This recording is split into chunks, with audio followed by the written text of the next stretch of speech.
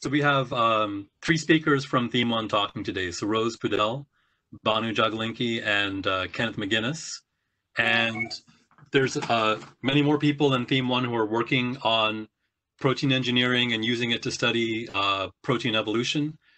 So the work that they're talking about actually represents the larger work of the theme. First, I'm going to introduce Saroj. Saroj joined our group close to the beginning of the NASA project. He did his PhD at University of Montana with Eric Boyd, and is currently leading bioinformatics efforts in our group. So I'll hand it over to Saroj. Good afternoon, everyone, and thank you for being here. And thank you, Dr. Liu, for a great talk. I think it's a great segue of what he talked about and where Vic left yesterday.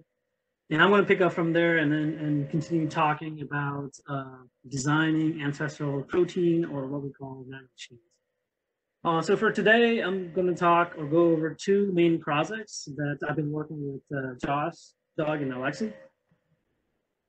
So I'm going to start by revisiting the figure. Credit to Vic for moving this beautiful figure. And Paul already talked about this, but what I want to remind is our main hypothesis right here.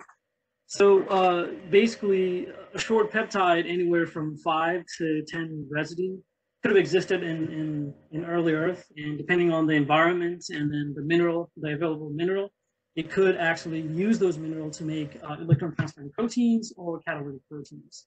That eventually evolved to become really complex enzymes that exist today. So to reiterate Theme 1's goal, or at least the goal of this project, is to design prebiotic or biotic electron transferring protein or catalytic protein. So the reason I put biotic here is we're thinking about protein that was found likely at our last universal common ancestor. And prebiotic, of course, it's pre-life. So ultimately, we would want to get to the origin of metabolism, and it's really important to understand how these electron transfer protein evolved. And through yesterday's talk, we now have a general understanding that in order for this really complex catalytic protein to work, we need these electron transferring unit to be present in those complex protein, right? So by understanding how these emerge and evolve, we'll be able to understand how these oxidative activities or catalytic protein emerged. So a few examples of electron transferring protein include ferredoxin. These are really simple proteins, some around 50 to 80 amino acids. It uses 2 4 unsubtle cluster. Depending on the ferredoxin, it could also have 1 4 unsubtle cluster, as shown by yellow and blue sphere. This is the most commonly found ferredoxin. You could almost say that ferredoxin is almost universally found in all living organisms. Other examples include cytochrome that uses heme as a cofactor, flavodoxin that uses flavin as a cofactor, and cupridoxin that you talked about. Actually, I just put this like a couple of minutes ago. As a copper. So these 3 enzymes, copper, protein, cytochrome, flavodoxin, and cupridoxin, they're also widely found in all 3 domains of life, perhaps not as much as ferredoxin. So going to catalytic proteins, when we think about origin of life, 2 of the enzymes are importantly discussed, hydrogenase and nitrogenase. And for today's talk, I'm just going to focus on hydrogenase, and perhaps next year we'll be able to talk more on nitrogenase. So thinking about hydrogenase, it really does a very simple reaction. So it takes hydrogen and it splits into 2 protons and 2 electrons. So and it dumps those electrons to an electron acceptor. So in this case, typically it's ferredoxin. So then now ferredoxin can act as an electron donor in downstream metabolic processes, right? So again, it's a very simple reaction. All it does is oxidizes hydrogen. You can also do a reverse reaction where it takes 2 protons and 2 electrons and make hydrogen. So why hydrogenase is really important. So if you remember Paul, he talked about yesterday where he said that Wood-Lungdal pathway is probably the first metabolic pathway, right? So I'm not showing you here Wood-Lungdal, but the first step in Wood-Lungdal pathway is being able to use hydrogen. So the only enzyme that can use or metabolize hydrogen is hydrogenase, right? So that explains why hydrogenase is really an important enzyme. So now the question here is, if it's such a simple reaction, why does this enzyme need to be really complex? It's multimeric. What that means is it has different subunits. And if you take a closer look at it, it has multiple cofactors. So bringing back the figure that Vic talked about yesterday is basically deconstructing hydrogens, right? So you see this 3 iron supercluster that all it does is act as an electron tunnel. So it's allowing the electrons to move from the substrate to the catalytic site, which is shown here as a red and green, which is nickel and iron. So I'm showing you here is a nickel iron hydrogens. So basically, this hydrogen is a combination of 3 ferredoxin and 1 catalytic site, right? So again, if you want to understand how hydrogens evolve, we really need to understand these electron transferring units. So a few years ago, Doug and John, basically they worked on designing ferredoxin. So what they did was they looked at natural protein and came up with 12 amino acid long residue, a cyclic residue shown here on the right. So what they did was they actually used L and D amino acids. So for those of you who don't know what that means, it's each of the 20 amino acids, 19 have are chiral. So what that means is think of it as your hand. So your hand has a mirror image, right? So one hand is the mirror image of the other. So the 19 residue also have a mirror image, and which we refer to as L and D amino acids. So interestingly, if you look at organisms now, they extensively use only L amino acids. Why did nature decide that? And I guess it's a thing we can discuss and discuss in the session later on. But so what that tells us about this prebiotic, this peptide, is basically the fact that we used L and D amino acids means that this peptide can be synthesized inside a cell, or at least it can't exist in nature right now. So basically, it has to be prebiotic. Right? So pre-life. So if a protein as this existed, then it will exist before life. Pretty interesting and pretty fascinating, right? So and when we looked at the catalytic site, catalytic activity, it behaves like natural ferredoxin. So the redox range is similar to natural ferredoxin, and it could take electrons and dump electrons, so go through multiple cycles without being sacrificial. So with this, we can also explore another territory where we were fortunate to collaborate with Dr. Michael Hecht at Princeton, where he basically looks at or focusing on designing this 4-helix bundle, synthetic novel 4-helix bundle. So he's designed it pretty neat, where he selects residues in such a way that when protein fold, all the hydrophobic residues are at the core facing each other, and shown as orange in here. And all hydrophilic residues are facing outward to the solution, right? So what that does is makes this complex really rigid and really stable, and at the same time, it's really flexible. So you can mutate a few residues here and there and still maintain the structure of this complex. So he published this structure a few years ago, essay 24. So the question we wanted to ask was, okay, so can we mutate a few of the residues in this complex, and can we add 4 atoms of a cluster? And then comes DJB1. So what we did was we mutated a few of the residues. So when we think about 4 atoms of a cluster, it typically, at least in nature, it seems that it uses cysteine, 4-cysteine, to coordinate 4 atoms of a cluster. Of course, there are other residues as you showed before, but we decided to go with cysteine and then try to see if it can bind 4 atoms of a cluster. And so basically, our structure has cysteine in each of the helices, and can coordinate 4 atoms of a cluster. So now it looks like a ferredoxin, right? So then, but can it behave like a ferredoxin? So looking at the activity of a DJB1, shown here on the left is the EPR plot. So for those of you who don't know what an EPR is, it's basically a method where you can see if your species has an unpaired electron, right? So think of it as an oxidize and reduce. If it's an oxidized and it doesn't have that unpaired electron, and if it's reduced, then it has just accepted an electron, so it has that unpaired electron. So the orange line here, what it's showing is DJB1 is oxidized. It doesn't have that unpaired. And then the 2 peaks here, the distinct 2 peaks shows that our DJB1 is reduced. In other words, it has just accepted an electron. So depending on the type of metal, we get distinct signatures. So in this case, we know that this is DJB1. And the fact that we see these peaks in EPR suggests that our protein can actually be reduced and oxidized. And that's important for electron transferring proteins, right? Because they should be able to take electrons and dump electrons and continue that cycle. And further support comes from this one-point UV spectra on the right. So what this is showing here on x-axis is the voltage. We're looking at a wide range of voltage, trying to see if it behaves like a natural paradox. So the point here, each dot, the red dots, represents a different state of DZB1. So we looked at the literature and then said, okay, so how do natural ferredoxins behave at a different range? And it turns out at negative 190 millivolts, natural ferredoxin, which it's partially assembled with 3 iron and 4 sulfur, right? And the fact that our DZB is at the same spot basically suggests that our DZB is probably also partially assembled at that redox potential. And then when we look at negative 345, it's fully assembled. And again, so the fact that it's really aligning with how natural ferredoxin behaves suggests that our DZB1 could also be a replacement to a natural ferredoxin.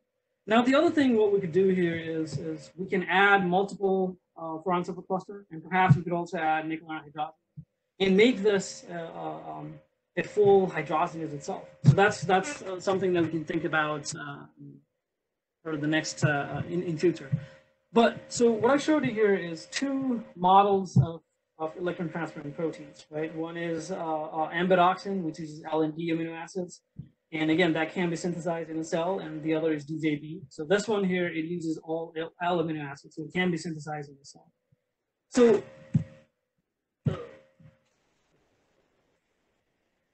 okay. So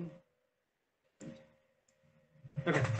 So what we saw is actually we can make this simple electron transferring proteins, and then now we have 2 models. We can actually focus on the catalytic side as well and ask questions as, can we simplify this catalytic side and make a simple hydrogenase?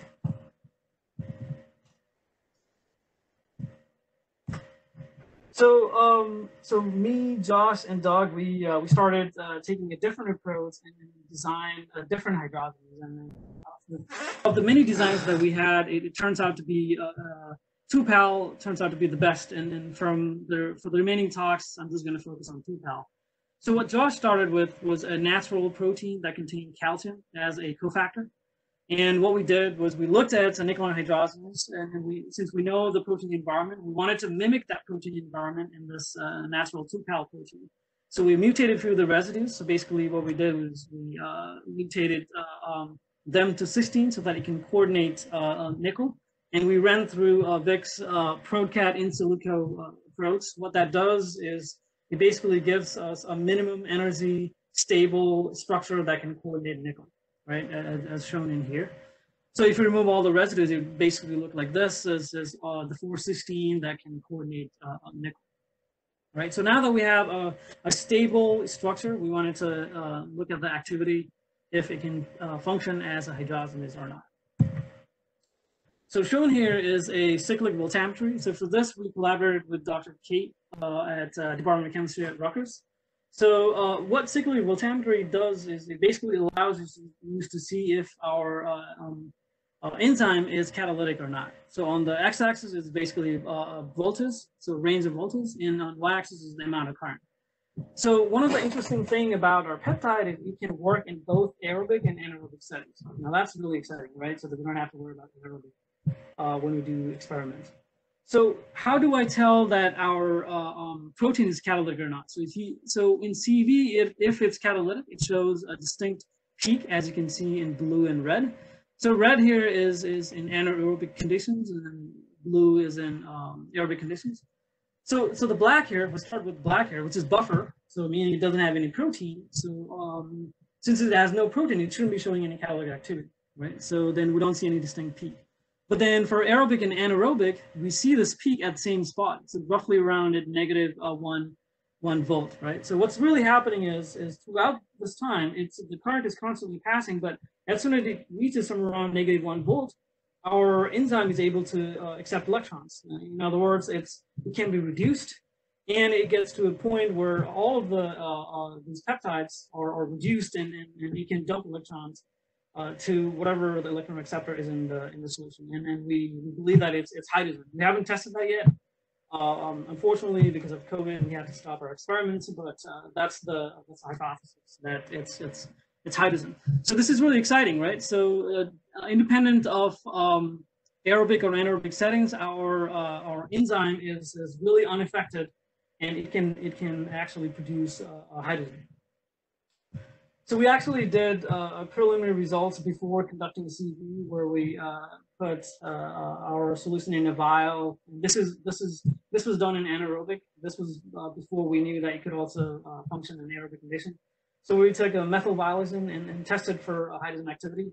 So on x-axis is the time. So that basically is how much time it needs to go through that column, GC column. So compared to control, so the control only had nickel, so it didn't have any peptide. So the fact that it doesn't show any hydrogen production, and with our 2-cal, it shows hydrogen, basically means that our peptide is able to produce hydrogen. This is really exciting, right? Unfortunately, again, due to COVID, we can't really work. But meantime, what we did was took our data, and we wanted to understand how our peptide is producing hydrogen. So the first thing we did was we looked at our CV data, where we titrated in different pHs. So okay, so like I mentioned before, when you think about hydrogen, all it needs is 2 protons and 2 electrons, right? So then it'll definitely get affected by the pH, because pH is all about how much proton you have in the solution. So when we subject our peptide to a pH of 10, we almost don't see any activity, right? And the same goes at pH of 8, but then we start seeing some activity at pH somewhere around 5. And then as we go lower and lower, the activity increases, as shown by the amount of current that our peptide is taking. Right. So then what this indicates is, you know, in order for our peptide to show catalytic activity, it needs to be somewhere around a pH of 5. And why is that the case? This is just a working hypothesis. If you look at the structure on the right, again, remember I mentioned that nickel is coordinated by 4 cysteine. Right, so it so happens that at pH 5, the 2 of the cysteine, it doesn't have to be these 2 cysteines, it could be any of the 2 cysteines, it's getting protonated. So when I say protonated, it basically means it's accepting the 2 protons, right? And as soon as it gets electrons, then it deprotonates, meaning it can cleave these 2 protons that it accepted to make hydrogen. Right. So this is just a working hypothesis, and of course we need to do more biochemical characterization to make sure that that's how it's working. But meantime, a question to our geo team is one of the things that we noticed when we were reconstituting this peptide was, as soon as you put nickel into the solution, the solution gets cloudy, right? In other words, it almost would want to precipitate.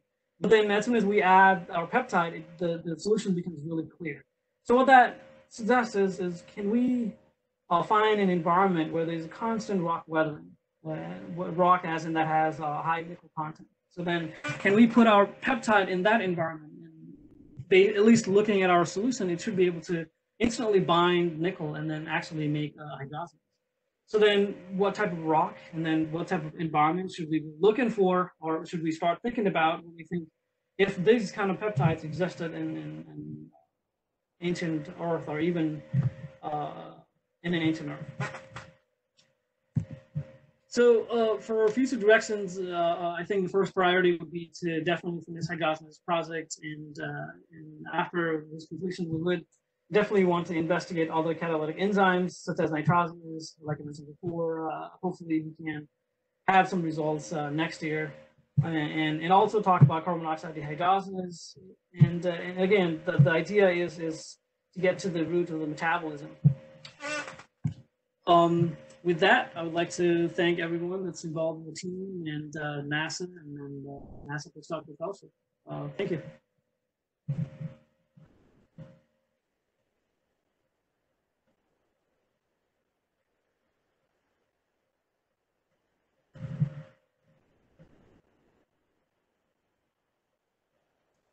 All right, we have a minute or two for any questions for Rose. I see there's one here in the chat. cyclic voltammetry at femtoamps resolution. John, do you want to expand on that? Josh, are you here? No, I was just wondering why the intensity was so small, because I know you guys were making milligrams of samples, right? Yeah. Actually, Josh did the CV. So It's not the we're not using the same size electrode. We're using a small 3 mm surface area electrode. So it's different than the one you were using, the PEG. It's a glossy carbon electrode. Yeah. So was there a reason why you guys couldn't use the conventional method? Kate said that this is what they typically do for hydrogenases, so we went and did that. Oh, okay. She does creates like small molecule hydrogenases, so she may have been biased towards that. I see. But you'll be wasting a lot of sampling with that strategy, though, right? Can you recover your sample after the experiment? Like 5 milliliter volumes, about 500 micromolar. Okay. I'm just amazed at, how sensitive her instrument is, just with very little noise at femtoamp level. Yeah, it's pretty nice. Okay. All right. That's it. Yeah. All right, maybe one more question. I see there's one from Julian. Nice talk. I was wondering, talked about the pH dependence of the activity and hydrogen evolution, and so clearly, I mean, your pH obviously gives you basically a tenfold increase per pH unit of one of your substrates, right? So this is something that you see a lot in research about any hydrogenase or hydrogen evolution catalyst. It is very pH dependent, and a lot of them are only working at low pH. So I was wondering maybe if that's the reason versus the protonation of the cysteine. That they basically you need a lot of driving force for this catalyst, and you only reach that at low pH where you have high concentration of protons, and that shifts your thermodynamics. And also, by the way, it shifts your potential, right, for hydrogen evolution. Yeah, I can answer that if you would like, Saroj. Yeah, sure. Yeah, so we were a little surprised to not see a change in activity that's proportional with pH at any range. But yeah, what you're saying, we think is what's going on. Based on DFT calculations, the pK of cysteine bound to nickel is anywhere from like 3 to 5, and that's basically what we're seeing in our experiments, where at pH 5, essentially suddenly you get this massive effect in the activity that's proportional to the amount of reactants in this case. But prior to approaching the pKa of the cysteine bound to nickel, pH doesn't really affect the activity, and it's almost not active at all. Does that answer your question? Yeah, thanks. Yeah,